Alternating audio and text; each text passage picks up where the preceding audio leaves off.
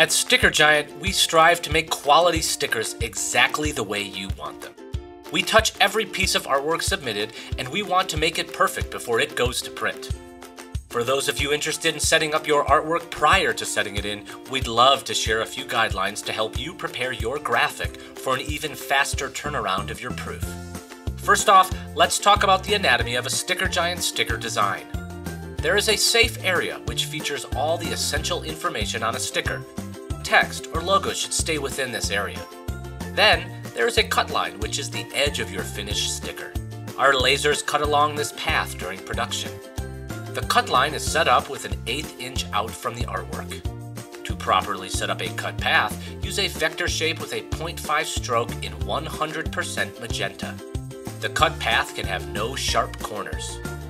From here, there is a bleed, which extends from the sticker out past the cut line, which creates a tolerance that ensures the background doesn't get cut off in production. The bleed extends an 1/8 of an inch out from the cut line. However, a bleed is not necessary.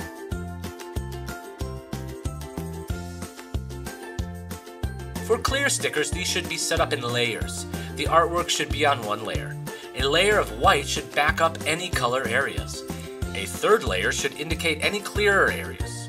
We need a solid vector white backing with no transparency for this sticker type to print. Sticker sheets are great because you can put multiple stickers on one sheet, and we don't charge for the additional die cuts. Lucky you. Follow these steps to set up a sticker sheet.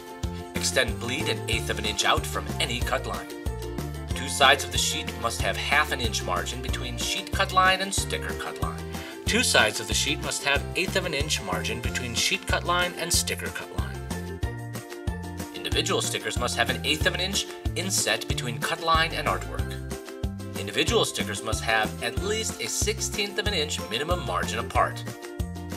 Round corners on all cut lines with a minimum radius of 4/100ths of an inch, or 0.04.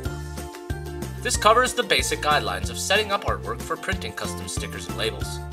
For more on this, check out our video How to Outline Die Cut Lines to Your Sticker Design in Adobe Illustrator.